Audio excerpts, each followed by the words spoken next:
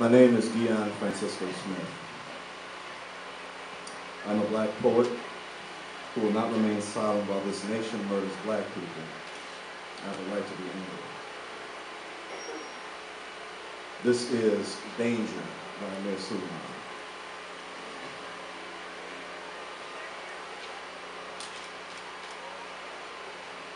I am not angry, I am anger.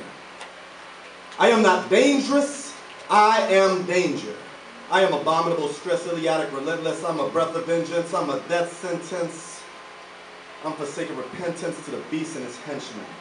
Armed forces and policemen that survive off of oil and prisons until their cup runneth over with lost souls, that wear oversized caps like blindfolds, shiny necklaces like lassos, dragging them into black holes. I may have to holler at Fidel Castro to get my other brothers out of Guantanamo. And the innocents on death row is probably in the same proportion as the criminals in black robes that smack gavels, that smash homes, that smack gavels, that crack domes. Justice is somewhere between reading sad poems and 40 ounces of gasoline crashing through windows. Justice is between plans and action, between writing letters to congressmen and clapping a captain, between raising legal defense funds and pointing a gun on the bailiff and taking a judge captive. It is between prayer and fasting, between burning and blasting. Freedom is between the mind and the soul, between the lock and the load, between the zeal of the young and the patience of the old. Freedom is between the finger and the trigger. It is between the page and the pen, between the grenade and the pen, between righteous anger and keeping one in the chamber. So what are they going to do with a man with a heart like Turner, a mind like Douglas, a mouth like Malcolm, and a voice like Chris? That's why I'm not dangerous, I am danger. I am not angry, I am anger. I am abominable, stress, idiotic, relentless. I'm a breath of vengeance, I'm a death sentence. I'm forsaken repentance to the beast and his henchmen.